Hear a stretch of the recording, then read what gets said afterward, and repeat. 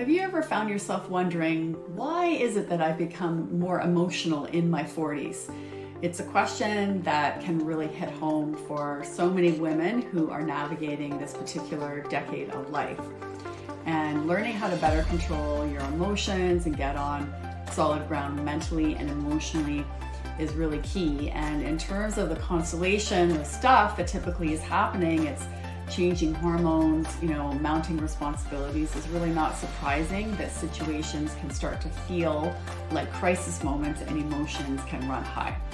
So what we're going to do in this video here is we're going to understand the why behind the emotions. And as I mentioned, our bodies can really throw some unexpected punches when we hit our 40s. We have hormonal fluctuations. They can be difficult, particularly during perimenopause.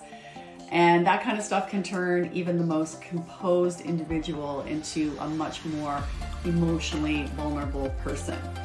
But it's not really just our physiology calling the shots. We have career pivots, family obligations, aging parents, all adding weight to our day-to-day life. And of course, we also can't forget that we have baggage from our past experiences and all that accumulated stress that will, of course, play a part in amplifying our emotional reactions.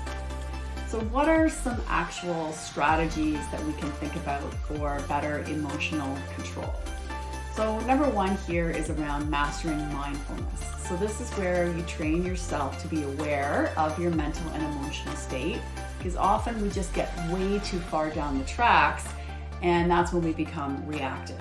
So if you can stop and notice how you're feeling sooner, and that's the mindfulness piece, that's what gives you the opportunity to actually be more proactive before you get to that reactive state and things feel out of control.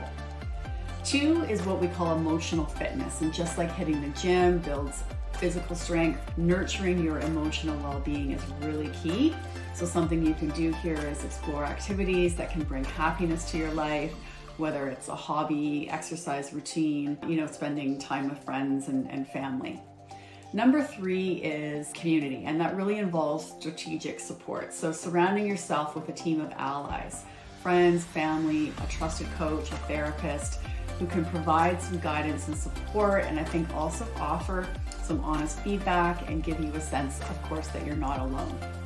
So gaining control over your emotions is a journey, and by implementing, these types of strategies, you will be well on your way to reclaiming your emotional mastery to be able to thrive in your 40s and beyond. And of course, if you're ready to take the next step on this journey in terms of emotional regulation and mastery, and you need help in terms of a coach, then please don't hesitate to reach out for a free consultation with us at Elite High Performance. Thanks for listening.